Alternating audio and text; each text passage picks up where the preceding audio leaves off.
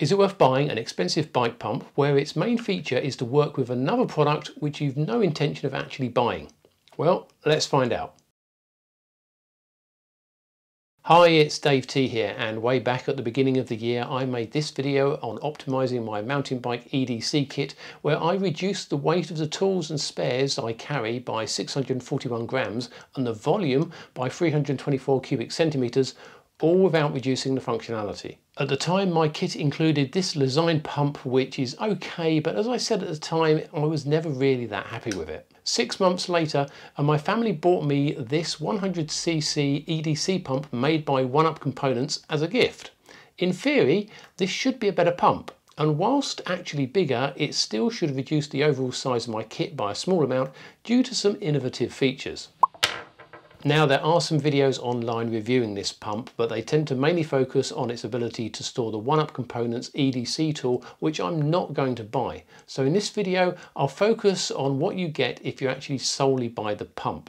The packaging that the pump comes in is fairly basic, with the pump holder bolted to a backing card made of plastic rather than card, and looks to be designed to hang on display racks, and mine actually came in a Ziploc plastic bag. The card lists the specifications of the pump, but the majority of the space is used to detail the related EDC tool product, which is compatible with the pump. There are no instructions for the pump, which is not the end of the world, since after all it is a pump and pretty self-explanatory, but I think it would have made sense to at least explain how the CO2 inflator works. So for the packaging, a couple of points off for the use of plastic and limited instructions, but at least one bonus point for the use of 2 standard Presta valve caps to cover the bolts.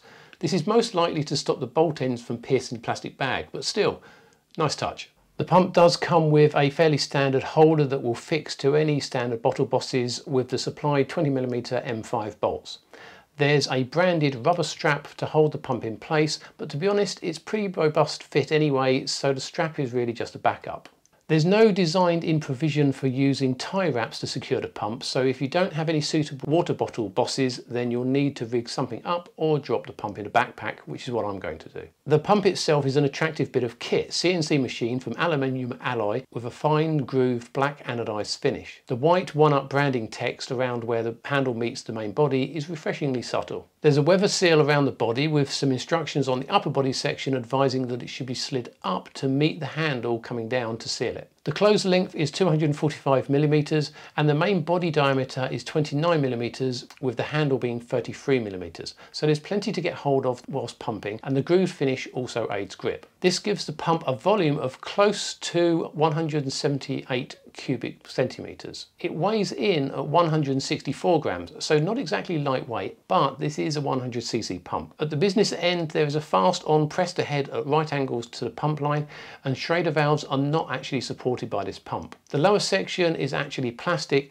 but looks pretty robust, so I would expect it to easily survive a drop, for example onto concrete if you drop it onto the road. The valve head is green anodized aluminium, and there's a rubber dust cap to stop debris fouling the valve. So to get the most obvious functionality of the pump out of the way first, how well does this actually inflate tyres? Using this 26 by 2.25 inch tubed mountain bike tyre as a test, I completely deflated the inner tube and then counted the number of strokes to actually fully pump it, which was 160 strokes to reach 29 psi. For comparison, or perhaps just for the fun of a workout, I repeated the process with the previous smaller Design pump, which took 320 strokes to reach the same pressure. The OneUp pump was not only quicker using less strokes, but also much easier in terms of effort. As a pressure test, I also tried to see what pressure I could reach, and in this case the OneUp loses out. With the Design, I managed to reach a final pressure of 39 psi.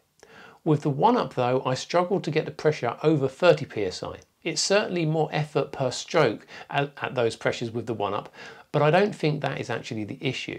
I could feel the pressure escaping around the valve because with the fast on head, it's just not feasible to get a high pressure seal. In terms of ease of use though, the fast on head worked okay and wasn't difficult to keep engaged with the valve at the lower pressures. Some care is always required with this type of pump to keep it square and not strain the valve. This is especially true with tubeless tyres, where upsetting the valve seal is more of an issue. Overall though, it worked well. The second trick that the OneUp has up its sleeve is the built-in CO2 inflator. This is accessed by unscrewing the aluminium valve section from the front of the pump. You then attach a new CO2 canister by screwing it on directly all the way past the point at which the canister is pierced and keep on going until it's tight and sealed. The inflator is then used by pressing it onto the pressure valve and slightly unscrewing the canister from the adapter, and that releases the CO2. The process is not difficult but does take a little bit of getting used to, so it may be worth sacrificing a cartridge to practice before you actually need to use it out on the trail. Now the third trick of the OneUp pump is that the CO2 cartridge can actually be stored inside of the pump. The top cap simply pulls off, and this has a threaded hole inside it which matches the CO2 canister's thread. The cap and cartridge assembly can then be put back into the pump shaft. The 100cc pump can, in addition to the CO2 cartridge, also accommodate OneUp Components EDC tool. This is a slim, lightweight multi-tool designed specifically to fit inside either the bike's steerer tube or, in this case, inside the EDC pump. Now, as you may have seen in my other videos, I actually purchased the Wolftooth 8-bit pack pliers, so I've no need for a OneUp EDC tool. So there's actually just under 110mm of space inside the pump going spare. Now I could of course just drop in a second CO2 cartridge, but that would rattle a fair bit, and I've already decided to carry just one. Dropping random bits inside is also an option, but there's a chance of them getting stuck. So it was time to roll out the design software and 3D printer to create this stash tube to hold small items such as a spare bacon strips, valve caps and so on. The design is fairly simple. It's basically a tube with a cap, but I did add a few extra features. The top cap has a recess for safely holding a spare Presta valve. The storage tube has a slot down one side which is narrow enough to stop anything actually falling out, but wide enough to use a blade or perhaps a screwdriver to pull out anything that might otherwise get stuck. To make this easier, I also 3D printed a smaller slide piece which allows the stored items to be pushed out just using a finger. Just to keep it looking pretty, I printed the cap and slider in silk green filament that almost matches the green anodizing on the pump. I also printed a small bumper to go on the bottom of the pump so that the stash tube doesn't touch the internal seals at the bottom of the pump piston cavity. So in conclusion, at just under £60, this pump is pretty much double the price of the design that I'm replacing. You do of course get a CO2 inflator as part of that, which would maybe cost you 5 or 10 quid. But even so, it's not a cheap option. Getting the faults out of the way first, the most obvious limitation is the upper pressure limit of about 30 psi. I think this is just a feature of the head design, and to be honest, I think that the target market for this pump is very much mountain bikers, for which 30 psi is probably more than adequate, especially as an out on the trail get me home fix. To be honest, with the design, whilst it would reach the high pressures, it takes so many strokes, I'm not sure I'd even have the patience to keep pumping that long. Other complaints are pretty minor. The dust cap does want to fold back towards the valve, which is a little bit annoying, and I found I had to adjust my grip on the head to keep it out of the way. Coupled with that, the direct or fast on pump heads are always a little bit more awkward to use in certain situations, as you don't want to strain the tyre valve whilst pumping. It doesn't lock on, which could be considered an advantage apart from the high pressure issue.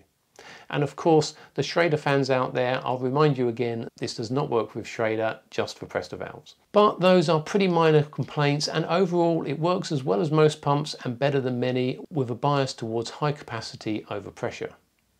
The main reason for purchasing this pump has to be therefore the internal pump storage and the overall build quality.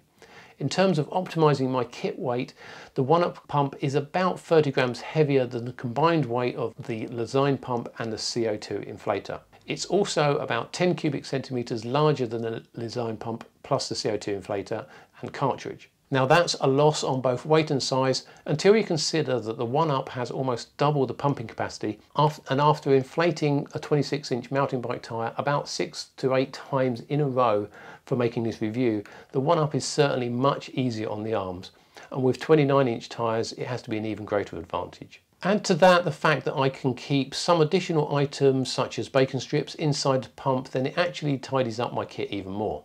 Then of course there's the less scientific bonus that, in my opinion at least, it looks and feels better. I'm certainly glad I received this as a gift, even though I'm not going to say that I'm going to be looking forward to my first puncture. I hope you found this video helpful or interesting, and if you have, then please do hit that like button and maybe consider subscribing to my channel to see more videos that I make. But most of all, thanks for watching.